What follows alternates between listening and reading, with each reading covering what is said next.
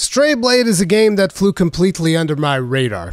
I feel like I might have seen some gameplay of it previously, but before I watched the Lazy Peon video earlier this weekend, I had completely forgotten about its existence. However, after watching some gameplay, I felt like I should give it a shot, and that turned out to be a bit of a mixed bag.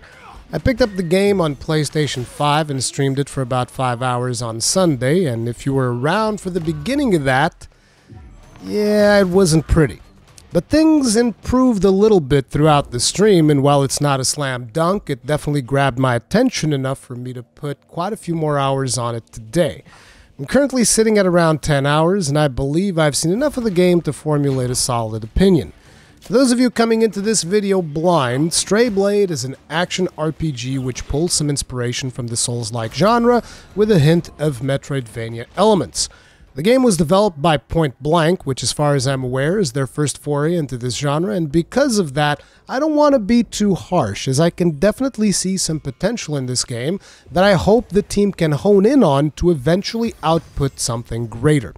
It's also important to mention this is a more budget price title, currently sitting at 35 bones, with a 20% discount on select platforms. As such, you should adjust your expectations accordingly. Now let's get started. Visuals and animations are up first. Don't worry, Boji. I'm sure this is the last time.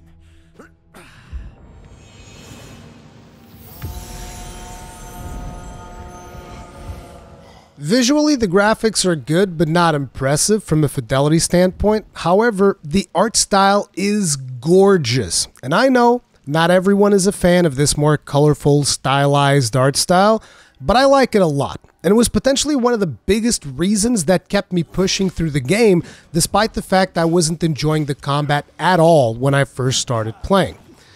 Now, when it comes to animations, I think they're okay overall, but there's definitely a lot of room for improvement. While there were definitely some standouts like the hammer backstab, which is essentially a golf swing that yeets enemies around, and the axe finisher, where you kick an enemy in the gonads before smashing their face into the dirt, there's also a lot of animations that feel quite stiff, which can detract from the overall experience. Another issue with the animations is that the hit lag mixed in with the excessive use of slow motion on most attacks, both yours and the enemies, caused some serious issues with combat pacing, especially at higher difficulties where you need precise parry timing just to survive, and the game keeps slowing everything when you land a hit and when you get hit, making it very clunky to get the rhythm of the encounters down. I'm sure we're going to come back to this later. Now? No! Okay. As for the game's performance on the PlayStation 5, it's acceptable, but not particularly good. There are noticeable frame drops on various occasions, which can sometimes be exaggerated by the previously mentioned slow motion and hit lag, particularly during encounters with multiple enemies. I don't really have much to say about the sound. It's okay. Some of the guitar bits in the soundtrack surprised me a little in a good way, but they weren't frequent enough to really make it stand out. I know, I have a big bias towards guitars in game soundtracks. It is what it is. The voice acting's pretty decent, but also not particularly impressive. Distance is too far.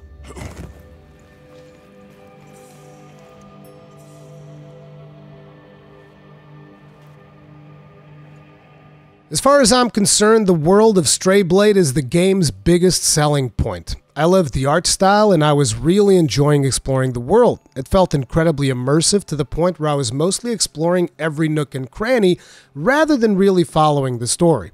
The story, by the way, hasn't really grabbed me. I feel like it's average so far. It's your usual lone wolf caught up in a situation where he has to work together with a quirky character, and his lone wolf antics eventually drive a minor wedge in the relationship, which is quickly patched up with the quirky character saving him and them bonding over the mishap in pursuit of a greater goal.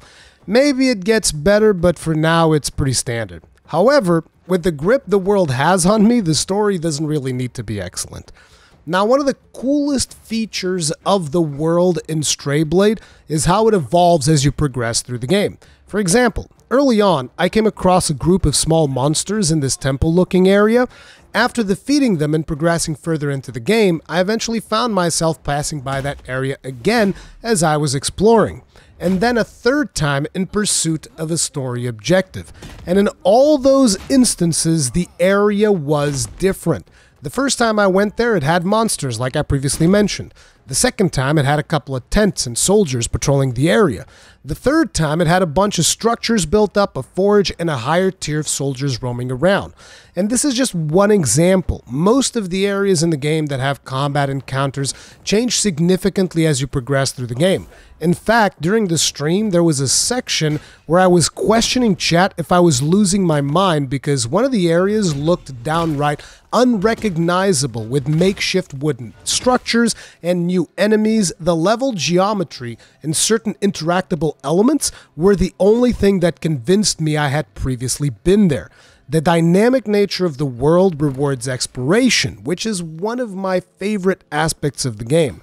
And sometimes that exploration also rewards cosmetics, as you'll find dyes that you can use to customize the color of your character's armor and weapons. And this system is actually quite detailed, allowing you to individually change 3 colors of each piece of gear you're using. The world and exploration in Stray Blade are the strongest elements of the game as far as I'm concerned, but I don't know if that is going to be enough for everyone.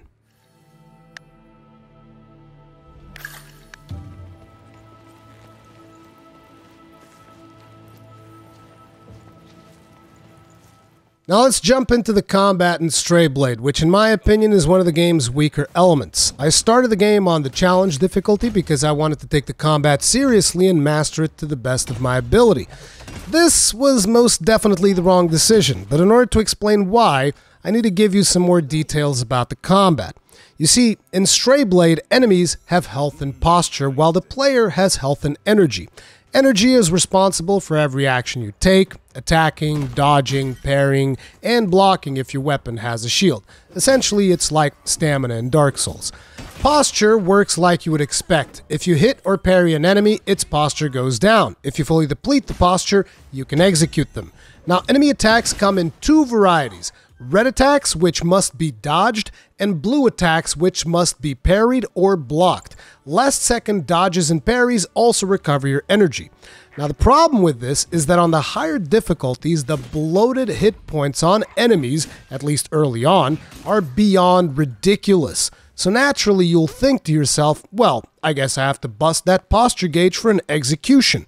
And to that I say, you sweet summer child.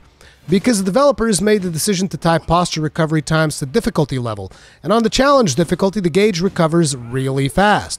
How fast, you might ask? Let me give you an example. If you hit an enemy and the AI decided to back up just slightly, and I do mean slightly, it will begin recovering before you can physically hit him a second time.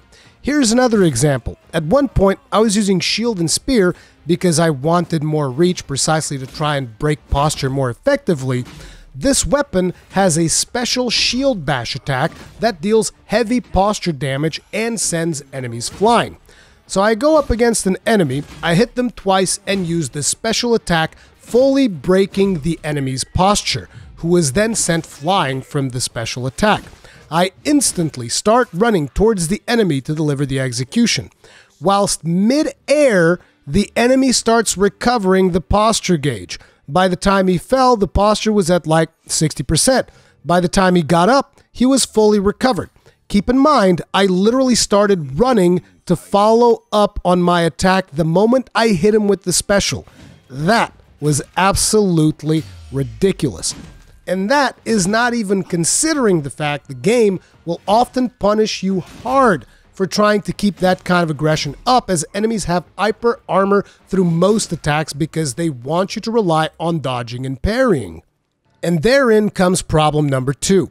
Parry timings are very tight, and even the lowliest of mobs took lessons from Margit the Fell, and they'll heavily delay their telegraphed attacks.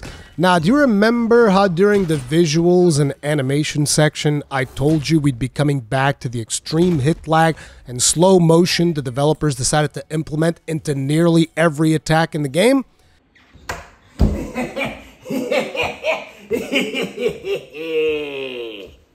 Yeah, that feature is going to completely destroy your parry timings, especially in encounters with more than one enemy, so good luck with that. Once I lowered the difficulty to adventure and stopped taking the combat so seriously, the rest of the game became much more enjoyable. As far as I'm concerned, the numbers-only approach to difficulty greatly undermined the combat experience. I believe the developers could have created a more engaging combat system if they had focused on balancing it around one or maybe two difficulties, like a normal and a story mode or something like that. But as it stands, adventure feels way too easy, challenge feels atrocious with giga-bloated health pools and supersonic posture recovery, and I don't even want to think about the harder difficulty of Farron Must Die. And that, my friends, is why Souls games only have one difficulty. So From Software can actually put all their effort into balancing combat in a way that feels challenging and rewarding. And I will die on this fucking hill, I don't care.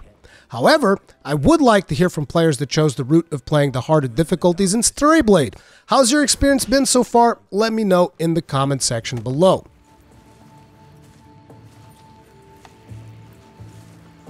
I think I should use the shrine. It always proved useful. Character progression in Stray Blade revolves around three key elements: the skill tree, crafting, and weapons.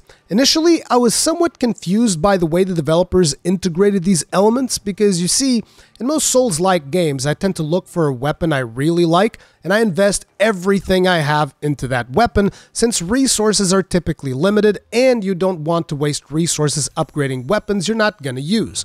However, Stray Blade expects players to craft as many weapons as possible because mastering a weapon, which consists of using it to kill a few enemies, unlocks passive skills in the skill tree and is in fact, beyond the first couple of upgrades, the only way to passively increase your character's power. Once I realized this was what's expected, I stopped looking for that one weapon and crafted everything I could get my hands on, which led to a lot of experimentation as there's no upgrade levels on the weapons, and you can swap between them to your heart's content based on which moveset you prefer or which moveset is advantageous at the time. So even though the combat was one of the weaker aspects of the game, the skill tree and crafting systems added some much needed depth and variety to the gameplay experience, which improved it, albeit only slightly.